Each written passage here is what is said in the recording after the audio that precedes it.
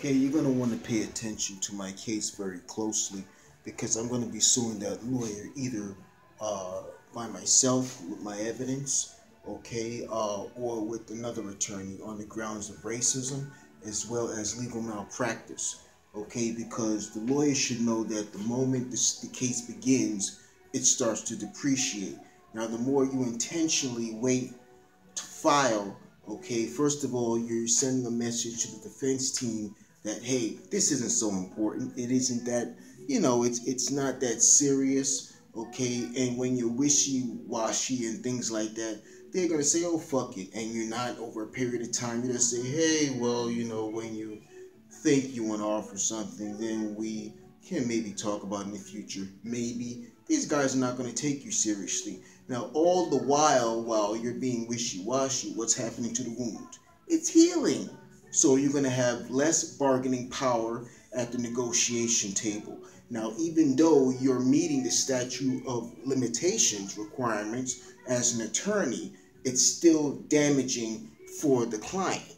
In my case, it's me. Okay, it's not working in the best interest of the client because you're supposed to attack while it's still hot, okay, while the wound is still open, so that you're sending a message to the defense team that you're very serious about it.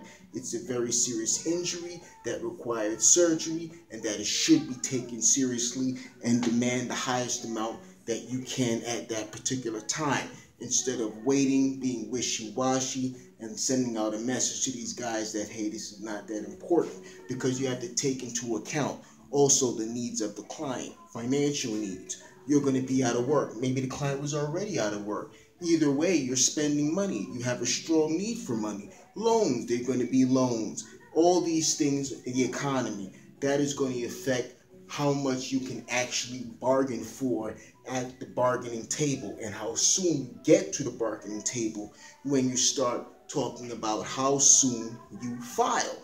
Okay, it's sending a certain message, okay, that you're serious about the case, that you're not about bullshit.